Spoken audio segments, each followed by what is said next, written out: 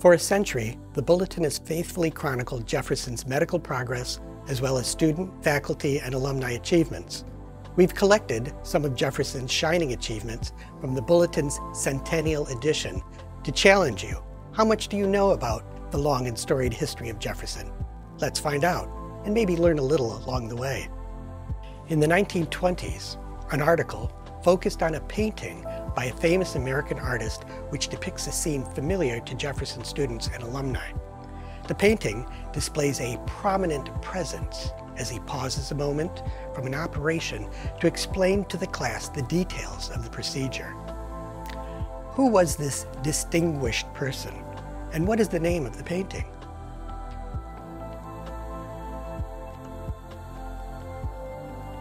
Samuel D. Gross, chair of surgery, and the painting, The Gross Clinic.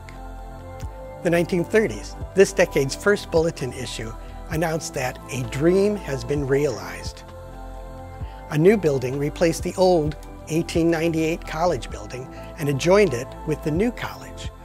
In May 1938 issue recalled the old college's dark, dingy, unkempt lecture halls and antiquated medical equipment. The new construction was the beginning of a Greater Jefferson.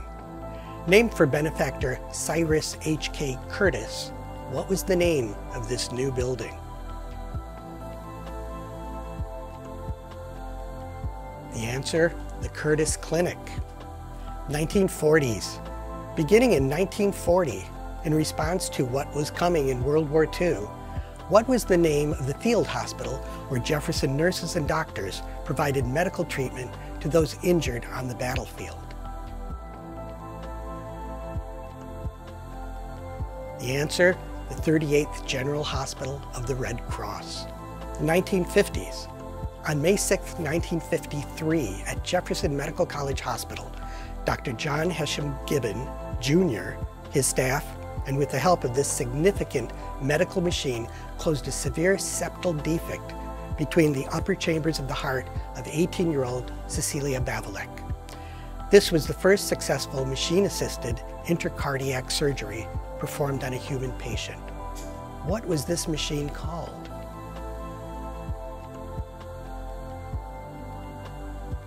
The answer, the heart-lung machine. 1960s was a time of radical social change, a time in which Jefferson was not exempt. A decision made by the Jefferson administration in 1961 that caused pandemonium, quote, according to a 1965 issue of the Bulletin occurred. What was this decision?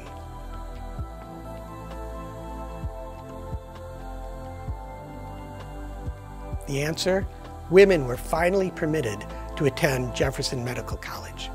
In the graduating class of 157, 8 women were the first to hold medical degrees in 1965. The 1970s decade was a month of birthdays. In 1976, the city of Philadelphia commemorated the U.S. bicentennial. In 1974, Jefferson Medical College celebrated its sesquicentennial. The Alumni Association also celebrated its own anniversary. And here's a hint.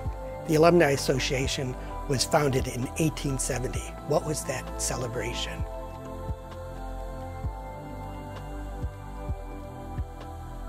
Centennial. In the 1980s, the Thompson Annex's ground floor elevator is an unlikely spot for an archaeological find. Yet in 1989, it hosted such an event. A niche there yielded a full-length, slightly undersized 40-inch statue of a marble Greek goddess. The torso was created in the early Roman imperial period, and the head and arms were later added to the damaged work. Who was this Greek goddess?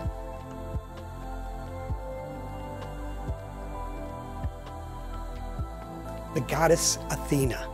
In 1986, Robert C. Gallo, MD 1963, was one of 6 winners of the Albert Lasker Medical Award for his identification of the virus that caused what infection?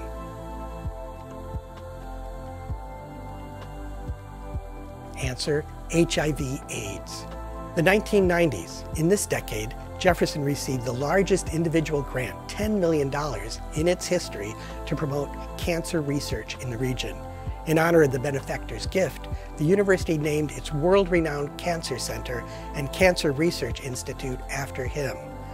What is the name of the philanthropist and the center named after him?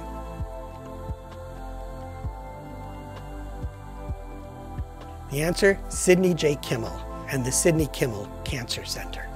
In the 2000s, this philanthropist had a 40-year relationship with Jefferson before her $25 million gift that established a building dedicated to creating an environment for team teaching.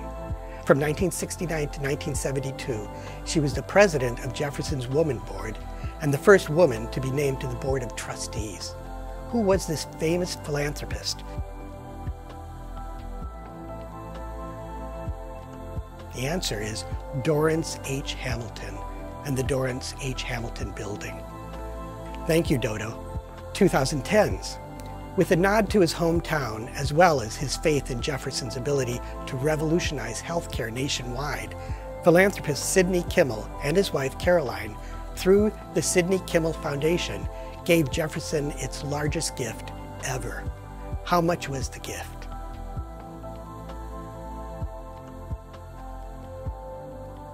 $110 million.